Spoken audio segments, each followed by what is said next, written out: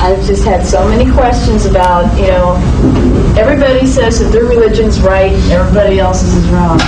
I spent some time on the Navajo Indian Reservation in Arizona, and they, what I consider to have fantastic religion. They're into nature. But you see, all the Christians and everybody else who only believes in one God is running around saying these people are wrong. Why are they wrong? We don't know that. We're not going to know till we're dead. So how can people run around saying that you're totally wrong? And they're living the best life that they can. And they're doing what they consider right. The Muslim is not that intolerant. You see, what the Muslim says is this: each one will be judged according to his or her opportunity and the background. God will not judge you and me on the same level. Everybody according to his light and knowledge. For example, to the Red Indians in the reservations, whatever their concept, what opportunities did they have? There are millions in the world today who never heard the word Jesus. You know that. But the Christians say they'll all go to hell. This is what the Christians say. They never heard the word Jesus. There are millions who never heard the name Muhammad. They never heard the word Allah. The Muslim doesn't say he'll go to hell. That's the difference now. What the Muslim says is that each and every one will be judged according to his capacity, his understanding, his background. Did he have the opportunity of receiving the message? So he had. Could he see? He saw. Like vivid flashes of light, truth, he saw. And yet he rejected it. Why? For certain material reasons. What will people say? Now you join the Arabs now. You join the Iranians now. Is that your consideration? Or is it truth? So you will be judged, I will be judged. See? Jesus Christ, you say he is a God and he died for your sins. Now says, now I reject the idea. Why do I reject it? What is the reason? Is it prejudice? I said, no, if I become a Christian, my people will look down upon me. My wife might divorce me. Is that the reason? So I'm doomed. So we are charitable in Islam. Maybe you never heard the name Muhammad. There are people, Christian priests. I had a few going through South Africa, Durban, Japanese, priests with those dog collars on that I know is Christian. He's not a Shinto or a Buddhist. They were passing through Durban, and somehow seeing that they were Japanese, I wanted to know, where do you come from? They said something like Brazil or Argentina. They were going from there back to home. So I asked them if they know anything about Islam. They never heard the word. They never heard the word Islam. I said, you know Islam? Mm-hmm. It's like Greek. I said, I don't know what you're talking about. I said, heard the name Muhammad? Never heard it.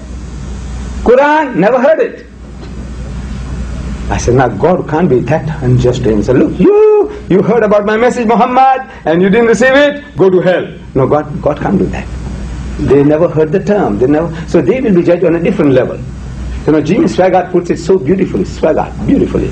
He says, you see, the closer you are to the light, we can see more flaws. Right? You are away from the light, so many of your shortcomings are covered up.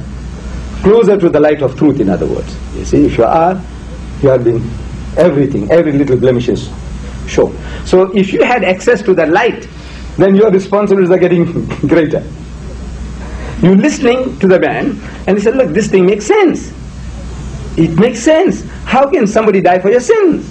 For example, you have a headache and I take the pill. You have AIDS and I take the injections. I said, does it make sense? He said, no. It's the most nonsensical idea. That Adam and Eve, they sin, for which they're thrown out of the garden. I'm asking, is that not punishment enough? Is that not enough punishment? You throw the man and his woman out of the garden for having disobeyed. No, it's not enough, says the Christian, that God now curses them. That from now on, you man, you must sweat for your bread, and the woman must bear children in pain and suffering, labor. Is that not punishment enough? No, says the Christian. At the beginning of 1986, we were 4.8 billion on earth, human beings. And the Christian says everybody goes to hell. Why? Because of the original sin. What Adam and Eve did. I am asking, did Eve ask you before eating the apple?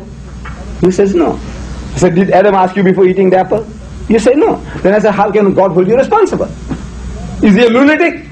This God of ours, is he a lunatic? If a human being did that, we say the guy's a lunatic. Making you responsible for what your great-grandfather did. We say the guy's a lunatic. Is God a lunatic? He says no. Then how can he make you responsible?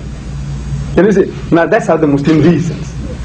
The Bible tells you clear-cut language. The soul that sinneth, it shall die. The one that sins is going to perish. And the Christian puts a full stop. I said there is no full stop there. There is a comma. Why don't you complete the sentence, the verse? He says, the soul that sinneth, it shall die. The son shall not bear the iniquity of the father. Father Adam sinned, his children are not responsible. Neither shall the father bear the iniquity of the son. He says, the righteousness of the righteous shall be upon him. Whatever good things the good man does, he gets his benefit, the reward.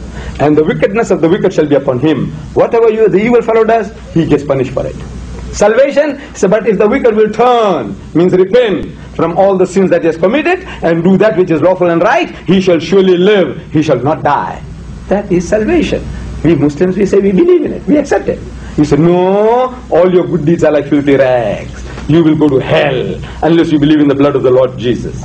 So this dialogue carries on, discussion carries on, and overall, if you can see clearly that the Muslim has a point, irrefutable point, logical point, based in his Bible, based in the words of Jesus, then you have to accept it.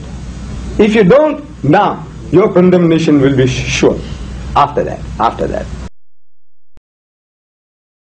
Verily, those who believe, and those who are Jews and Christians, and Sabians, whosoever believes in Allah, and the last day, and do righteous good deeds, for them their rewards are with their Lord, and no fear shall be upon them, and they will not grieve. So this was, I think, really beautifully explained by Ahmadidat. I'm still left with the question though, does this mean that salvation is guaranteed for a Muslim? And if so, if that's the case, then where does the teaching come from that, you know, even if you're following Islam, then you're not guaranteed heaven? Salvation, according to Islam, where does that now come into play, where if you're not following the truth, or the truth to your understanding fully, and after, you know, being convinced in your own mind and everything and seeing clear signs for you as a person, and if you're following that, then why does that not guarantee you heaven? Now, Ahmadidat didn't bring up this point. I'm just saying it because I've heard it in other discussions that I've had with Muslims, and I've also heard it in other videos, and that Prophet Muhammad even said that he doesn't know if he's guaranteed heaven. But again, if somebody's following the righteous path, then why isn't that the guarantee? She was asking about other people and their faiths, and saying that, okay, she met the natives and they were into nature and everything, and are they just going to be condemned, you know, or, you know, other people, other groups of people, are they just going to be condemned? He's saying no.